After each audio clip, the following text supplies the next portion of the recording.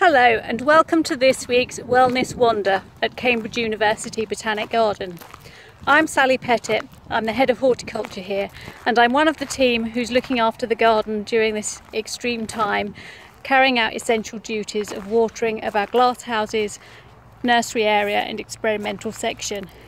As we wander past the woodland, you can see hellebores in full flower there with their lime flowers and fritillarias, and coming along beside the stream, beginning to see hints of spring colour. Beautiful reflections here in the stream, but also you can hear birds of all sorts in the background as well.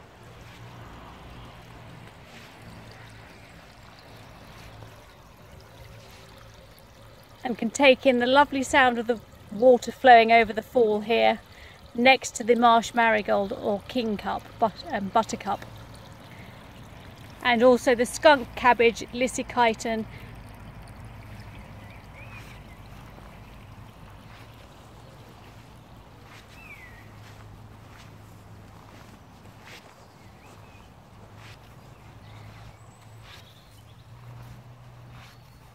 And here we can enjoy newly emerging fresh foliage in our streamside border, which includes the lovely flower heads of the drumstick Primula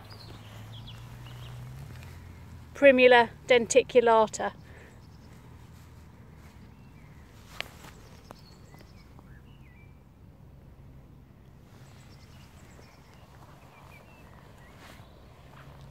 This always seems such a joyful entrance to the garden, especially at this time of year when everything does look so fresh. And within only a few minutes you've escaped from the hustle and bustle of the main road into Cambridge.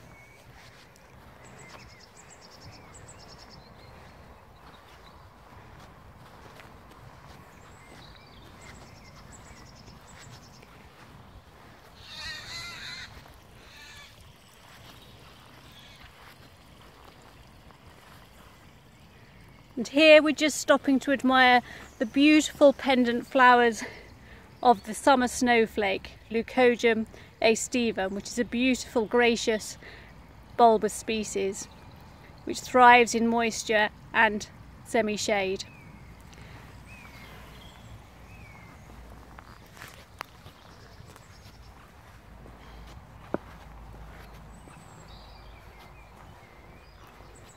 And tucked amongst it, we can just make out the emerging heads of the toothwort, Lathraea clandestina, which is a curious crocus-looking plant. It's parasitic and thrives in moist woodlandy conditions here with us.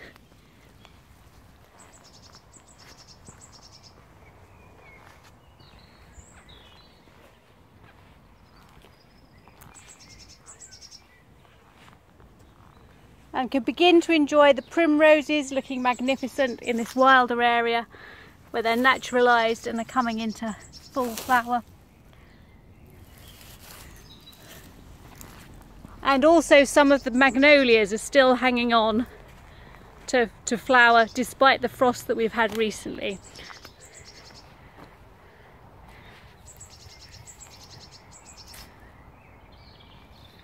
So here we have the lovely goblet-shaped flowers of Magnolia Sirene.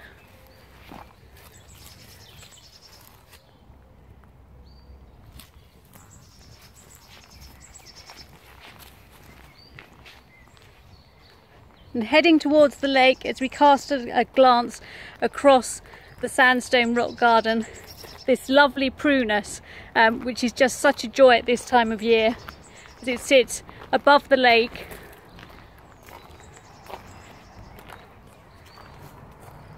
Prunus cerulata alboplena, which just has these magnificent wafts of very, very pale pink, almost white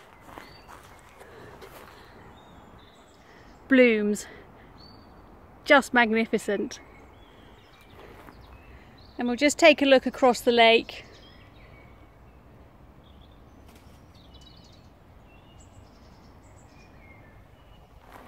and head round towards the rock garden. Here on the rock garden we can enjoy the beautiful flowers of this dwarf iris, Iris Reichenbachii. And as we step across, taking in the views and the lime greens of the beautiful spurge here, Euphorbia caracus, we'll eventually come to a typical Easter flower. This is one of the most joyful of spring flowering plants. The pasque flower, seen here in all its glory, with its flowers fully open in the sun and these beautiful soft outers to the stem and the calyx. Joyful plant, Pulsatilla vulgaris, also known as the pasque flower because it is associated with Easter flowering. And finally today we've headed into the hothouses. Slightly mad perhaps on such a warm hot day, but there are some joys and treasures in here that really need sharing with you all. So here we are with the beautiful Thunbergia mysorensis, which is creating a curtain-like effect for us to wander through as we enter the tropical house. And then as we head on through, it's quite a contrast to the outside and the streamside gardens.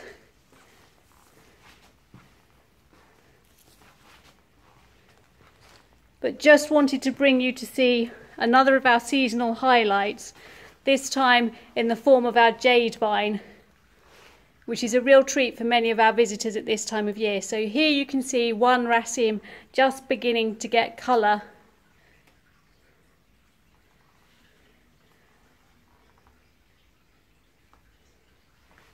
But another just now full of flower. Looking absolutely magnificent here in the glasshouses.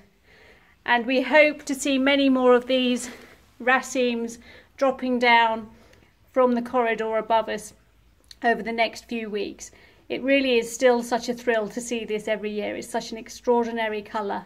So the jade vine from the Philippines, or Strongylodon macrobotris, which we know is a real treat for many of our visitors who come back year after year to see this.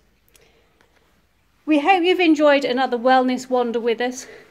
Please give feedback via our website or YouTube.